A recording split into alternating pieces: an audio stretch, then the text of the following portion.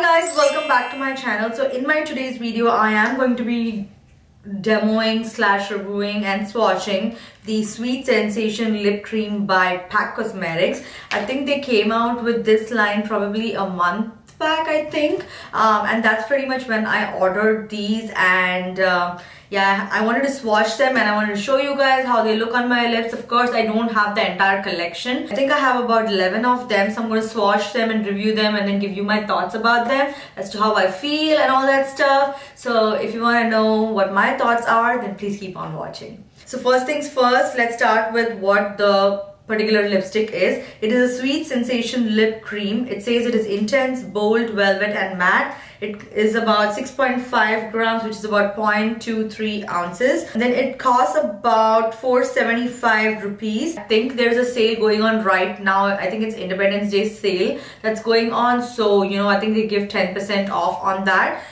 So make sure you go check on their website. They actually also have their own website, which is amazing. So, yeah. Now let's move on to the swatching and then I'll give you my thoughts about them.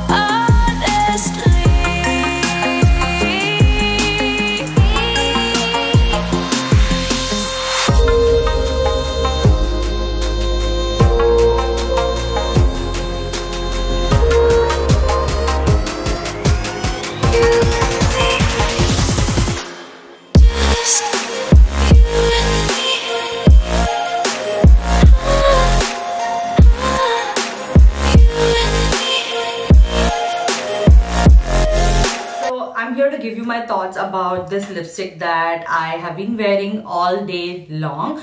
So let me first start by saying about how I felt it on application. So first of all, the application was extremely smooth. I did not have any trouble applying it on my lips, and it doesn't feel like there is lipstick on your lips throughout the day, you know. Actually, it feels very comfortable. Although I do have to mention that the darker shades actually apply pretty well, but the lighter shades, especially I think the On Fleek shade and a couple other shades, actually the lighter ones are a little bit patchy. Patchy in the sense, like the way I would describe it is when you apply it on one go, you see how it applies very evenly. But this one, like the lighter shades, you have to go once.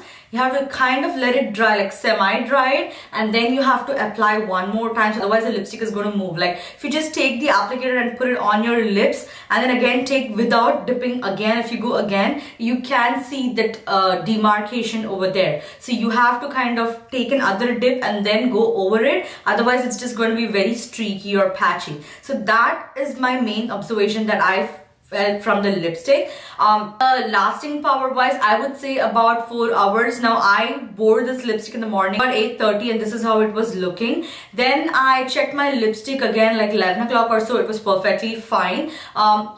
Then I ate my lunch at about 12 o'clock, and that's when after eating my lunch and I ate like a wrap kind of thing. Although there was no transfer as such, not much transfer on the wrap, I could see that it kind of just wore off just because of drinking water, eating the wrap. And I did feel like it did move around, and again of course this one is basically reapplication, and this is how it looks right now. I reapplied this lipstick at about 12 o'clock and the time right now is actually 3 o'clock, close to 3 o'clock. So this is how it is looking right now, 2 hours after application. My final thoughts are it's very comfortable on application. If you don't mind reapplying this again, absolutely a very good lipstick. But if you're not someone who likes to reapply, then I don't think you should go for this lipstick.